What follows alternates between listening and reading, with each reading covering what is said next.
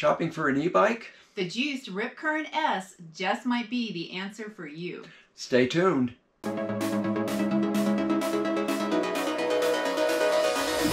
Welcome to the channel. I'm Liz. And I'm Paul, and these are exciting times to push past fear, build confidence, and live amazing.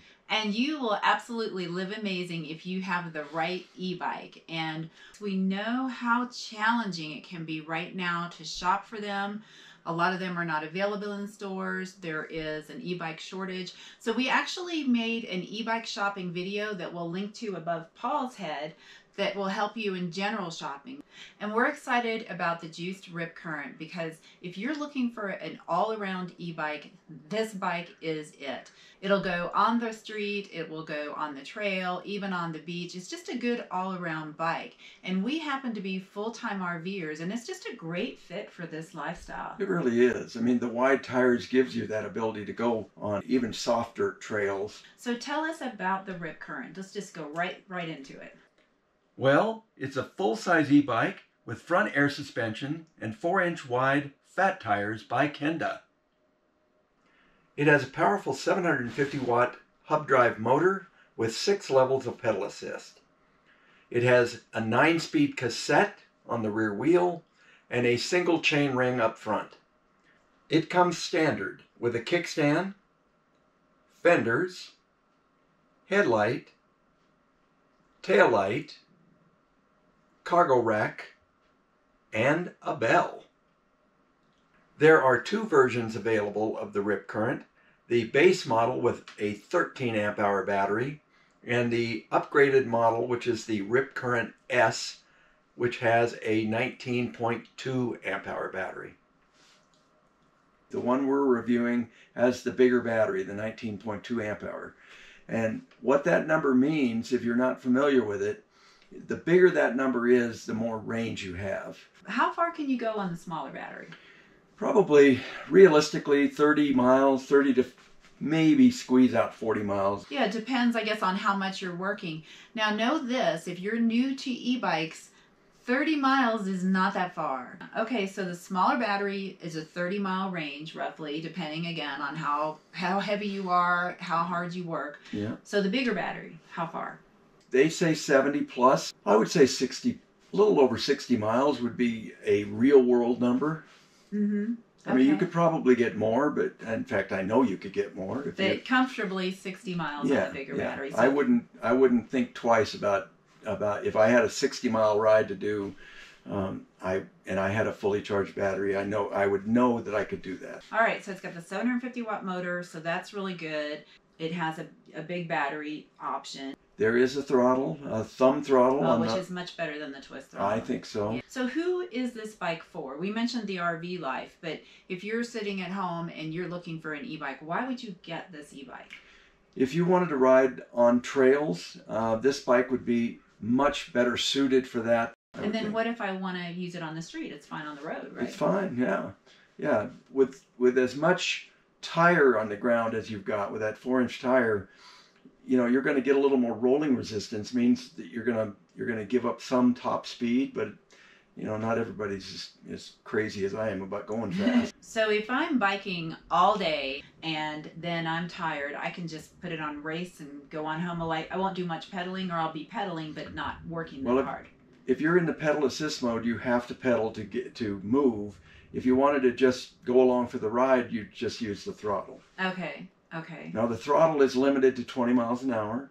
Mm-hmm. You can go much faster in the pedal assist modes. Okay, for this test we're going to stay in the same gear, which is the 9th gear, the highest gear available. And I'm going to do my best to maintain the same effort in pedaling. I'm very comfortable at 16 miles an hour. So we're going to level 1. Same effort is allowing us to do a very comfortable 18 miles per hour. Level 2, 20 miles an hour. You could do this all day long. Actually, I see I'm doing 21. That's a very good pace for a bicycle. Level 3. I'm thinking 23 is going to be the comfortable window. Yep.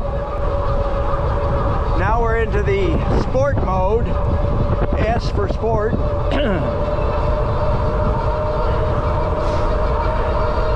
And 26 is the speed we're going to get. I could go faster, but I want to maintain that same effort.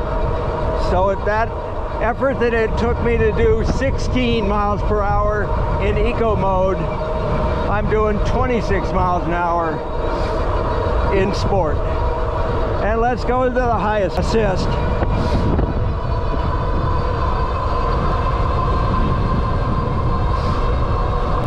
And we got 30.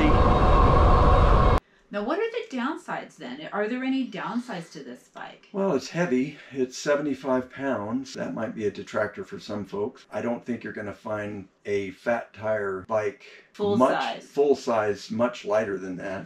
Yeah, and you know, this brings up the point, because if you're looking at getting a full-size bike versus folding, there are some compromises with a folding bike, and that is stability, because the wheels are smaller. The RipCurrent has 26 by 4 tires. That's pretty much the standard size for fat tire bikes. There is a folding bike. It has 20" by 4. And that 6 inches makes a huge difference in the way it feels when you're riding it. All right, so that leads into this question. So who is the Juiced RipCurrent not for? Somebody that just wants to ride on the street and wants to go fast. Like a commuter bike. Like if you're commuting to and from work. So if you're commuting, what bike would you suggest? I would be on my cross current. And this is actually why we're talking about Juiced. Paul has 2 years experience with Juiced. We did a 1,000-mile review. Now you probably have 1,600 miles. Yeah, the Juiced Cross Current X, we have a link over Paul's head. So if you want a commuter bike, you want to go fast, that's the bike. Yep. Now, one of the reasons I like Juiced is because, well, one, they're a U.S. company. They're based in San Diego area. They are very responsive to the customers. I had a battery problem with my bike. They have since redesigned the connection, and I know they fixed it because I have like I said, I have the cross current. The batteries look identical, but the old battery will not fit the new RipCurrent because they changed the connector. So one of the things if you're shopping for an e-bike is if you're a couple, it's really important to buy a matching pair of e-bikes. And why is that? Because I'm always waiting for you.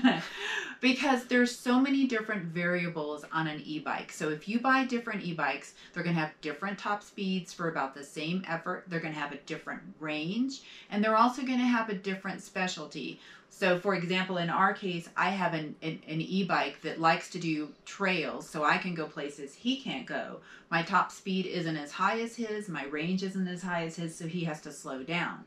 And even riding the Cross Current X and the RipCurrent, there were differences in that the Cross Current is a commuter bike, so therefore it wanted to go faster, and the person riding the RipCurrent had to, work a little harder to keep up. Yeah, or slow down. If you're looking at getting 2 bikes, make sure that they're compatible with one another. Get matching sets. So this bike comes in 3 sizes, a medium, a large, and an extra large. And another thing now to think about is if you're getting an e-bike is you probably need a new bike rack because a traditional bike rack will not handle the weight. Right.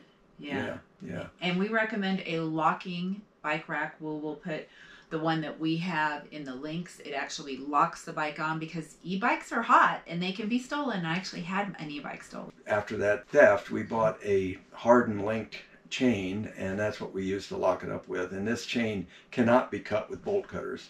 You could certainly cut it with a angle grinder and a 4-inch metal cutting disc. There's no way to prevent a theft 100% of the time. And then another thing as far as transporting your bike, people ask us about this, is that we have a hitch on the front of our vehicle.